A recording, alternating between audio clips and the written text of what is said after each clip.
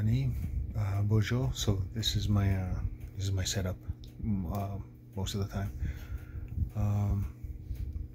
Yeah, it's nothing super spectacular. So basically, I use GIMP software, GIMP software. I don't use Photoshop. I learned on this because it was free, and I'm a fan of free. It has pretty much everything that Photoshop has, and then you can add stuff to it, so I like that as well. And this is what I've been working on recently. And to complete my rig, I do most of my stuff with a mouse. Ta-da! That's the big trick. So I'll do most of my fine line work in pencils. I'll start off in pencils, like yeah, just like pen and paper, and I'll do like on 8.5 by 11 plain white paper. It's like photocopy paper, and I use like a mechanical pencil, and then a Staedtler marker for details, like ratio 0.005 to like size 1. And that's what I'll do. So I'll do like pencils, and then I'll do inks, and then after the inks I'll scan it, and then do all the rest of the work, like the shading and stuff like that, and then touching up the artwork on my computer. This year I went and got a Wacom tablet. Yeah, it's nothing fancy. It has a lot of wires. It's kind of cumbersome. I'm not a big fan of it. It does everything I needed to do though, so that's okay. But yeah, basically all this stuff, the shading is done by it's just done by to this art program. So it's got good lines. You know, it's I like it.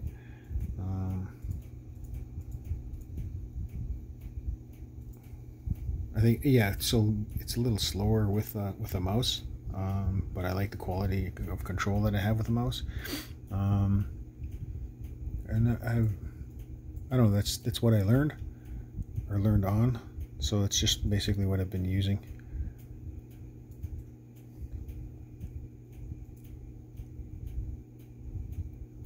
Yeah, I don't know. I always found talking about artwork as I'm drawing kind of tedious, but I will give it a shot, since I know that some people are interested in the process for me. So the process is pretty much just like this.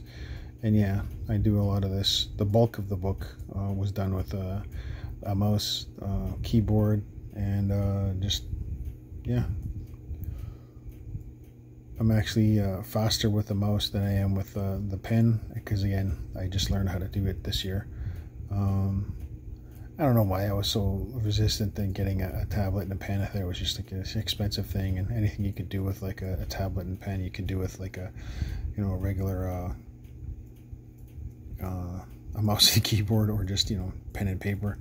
I think what I found was that when I got the tablet, I found it. The process of inking was not necessarily faster, but I found that I could do it and skip the whole pen and paper route and just go straight into inking, because you can always, like, you know, you can just move up to edit, undo airbrush, and or undo whatever you were doing, and you're good to go.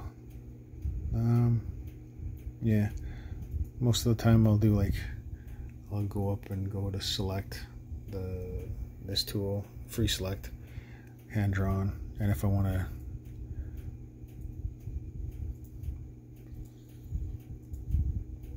I think I mostly just guess where I want the lines and stuff like that to be.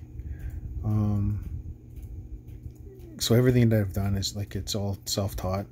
I did go to like Algonquin College for pre-illustration and animation, but by that time I'd already taught myself everything I knew about artwork.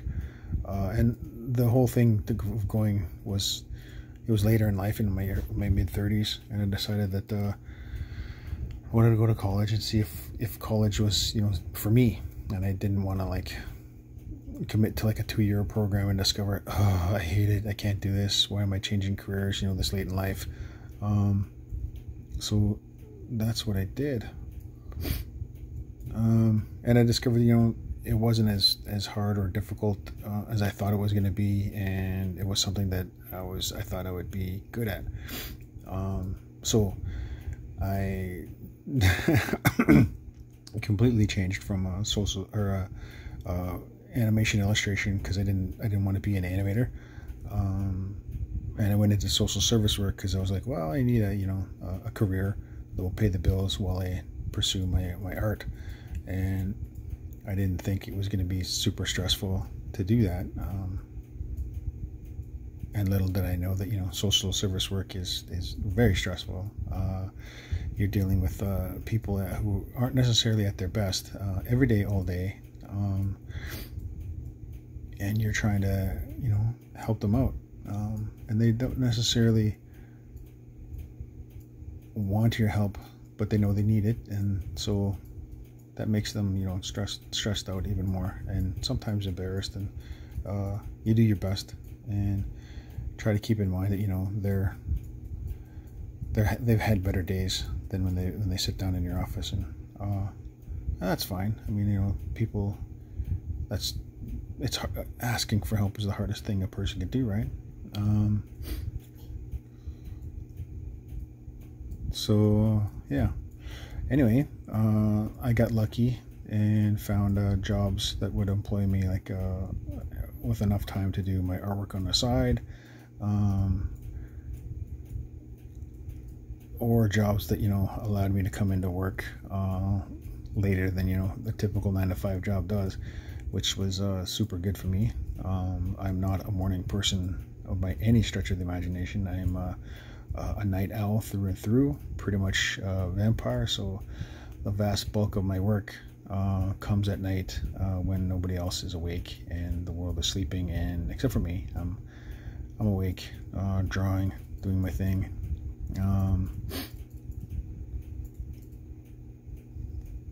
Yeah. So this is a D&D character of mine, because I play Dungeons and Dragons. I know I'm a complete geek nerd all the way around, which is hard to believe because I'm indigenous. Can you be indigenous and be a geeky nerd? I don't know. I guess so, because, you know, here I am.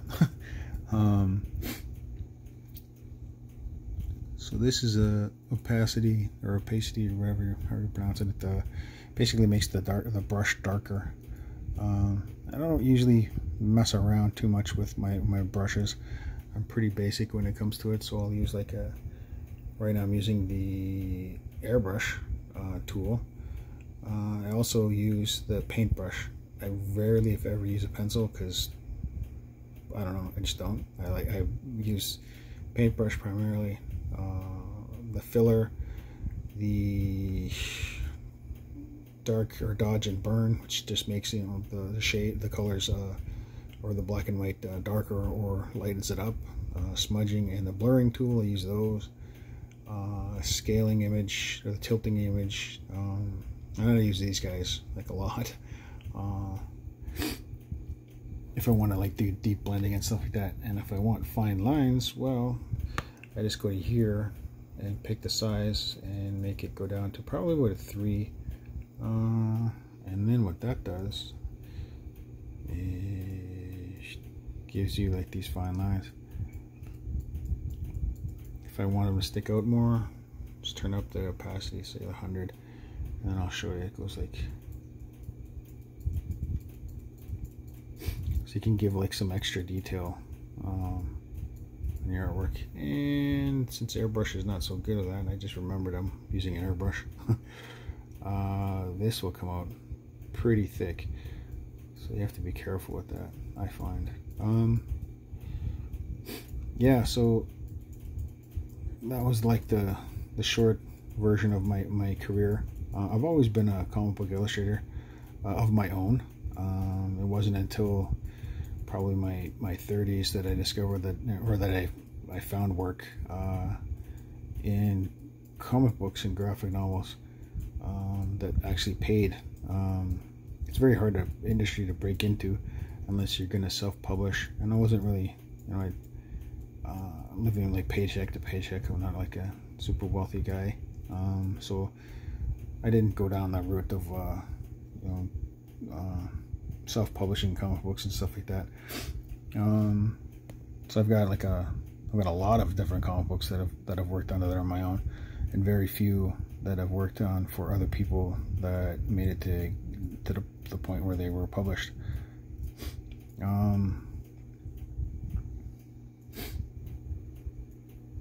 Not for lack of trying, just I didn't put like a massive amount of energy into doing that.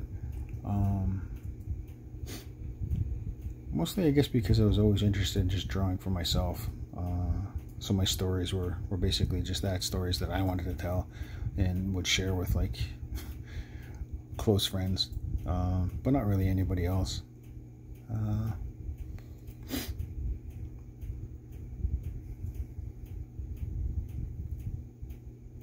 So I think if I spent more time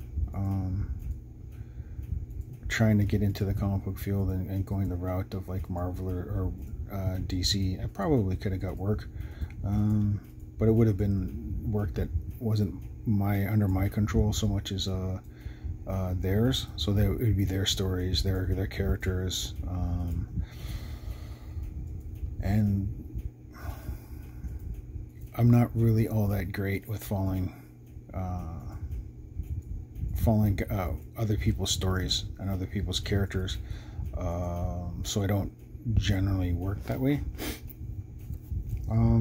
I find that I work best on stories that are mine, or if it's not mine and it's working with like say another writer, that I have control over what the character will look like. And as long as I have that, then everything seems to work out better in my favor. And I get like I do a better job. So I need a little bit of freedom of expression and creation.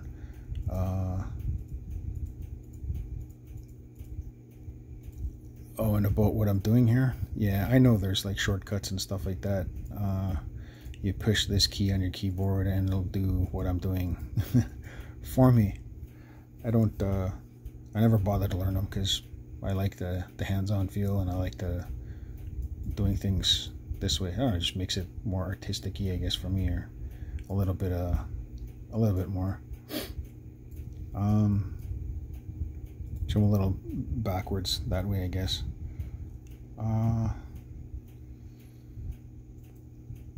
Yeah, so that's basically how I go about doing my artwork on the computer. That's my D&D character Black Lotus, not to be confused with the Curling Key Black Lotus. Yeah.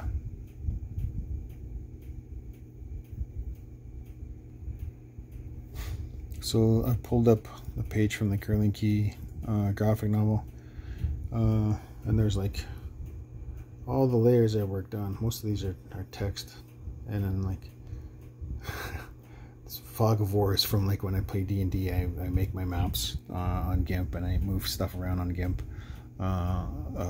which is just, I don't know how I do it. So there's not much to show here, but or like your artwork, your self-finished artwork. I think if I were to like spend more time on this particular page, here you can see part of the pencils, which I left in because I thought, well, it works for shading and it kind of gives it a rough kind of feel, and I like it because it's it's a flashback. So this is all like a flashback. It's Susan Savick, who's going to marry this guy who's young Julian Savick, and they're 12-ish, I guess, here. And I wanted Susan to be like a mischievous in a caring kind of way. And Julian, I wanted him to be kind of an introverted, not because of, you know, anything that happened in his childhood, but just he's a quiet guy. He's happy, but he's quiet, so he's introverted. And I wanted to show that, you know, his father had a big role in his life, unlike Salamander, whose mother is going to have a big role in his life, not which will turn out to not be Susan. She won't have really any role in his life, but she will. Well, she's like, when she finds out that she's pregnant, that's when, you know, that's the part of Salamander's life that she has the most impact on. When he's still, you know, the energy of the Kirlian Key, which we'll get into more in the second book, as they flash back again to Julian and Susan's life, and I show their show what happens when they discover that Susan's pregnant, and she can communicate with the Kirlian Key, who's a baby in her womb, growing. Yeah, so that's basically me doing my comic books, and doing how I do my artwork. Yeah, so that's the big setup. That's the big that's where the magic happens. Yeah. So hope you enjoyed this little video. I'm gonna sign off and let you guys go, and remember to pick up your copy from either the website of Kegadance Press, or All Lit Up, or if you're in the Ottawa area, pick it up at Perfect Books. I have some signed copies of Perfect Books, and again, if you're in Ottawa and you want a specific book that, you know, signed by me, I'll do that as well. Yeah, so take care, have a great day, and thanks again for stopping by. Bye, my P.